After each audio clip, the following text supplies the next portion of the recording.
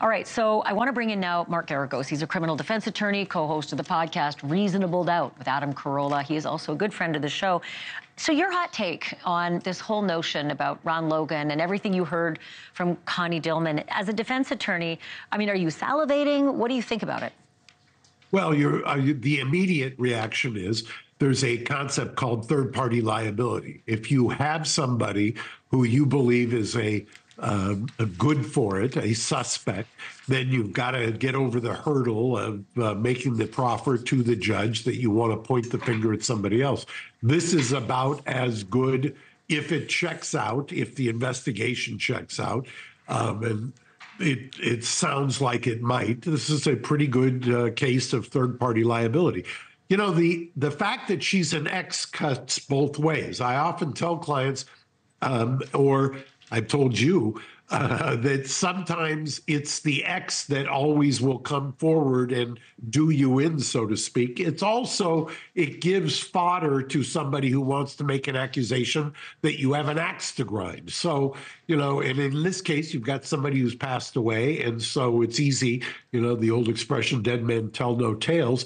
But this is pretty good stuff, especially when you combine it with the fact that he was a person of interest. And then, as you mentioned, this tropical fish apocryphal story of his so-called alibi. You don't get much better than that for third-party liability. Also, you know better than anyone what it's like to talk to a jury. And there's a reason we ask people to get up on the stand, so that we can look them in the eye, hear their story, and get our gut in order about whether they're telling the truth. We all have good spidey senses, and a lot of people are not good liars. I watched her, and I felt she was very believable in what she was saying. So that brings me to the trial and whether we will see Connie Dillman and hear her story. Is this the kind of evidence that can be limited, can be actually suppressed at trial, or will the prosecutors, you know, what will their story be? How will they deal with this? Well, that's why I bring up you're always so sharp when it comes to these legal things. I use the doctrine of third-party liability. That is a hurdle the defense has to get over. The defense has to get the judge to allow them to point the finger at somebody else, to say a third party is good for it, and to put on that evidence. As long as the judge allows that, then the prosecution's going to be back on their heels. But what do they do? How does the prosecution, if it does make it into trial, how does the prosecution accommodate for that? Just say she's a disgruntled? She's a disgruntled ex. I mean, that's exactly where it's. You know, and I was thinking about it, Ashleigh, as I was watching that, you never know how these things come back to bite you. The Fonnie Willis case, for instance, when they had the Nathan Wade's ex-partner up there, you heard him on direct, you thought one thing. Then the prosecutor got up there and started talking about the accusation towards him, and that threw everything into a flurry. So that can happen in a trial. You'll get up there, you'll hear this.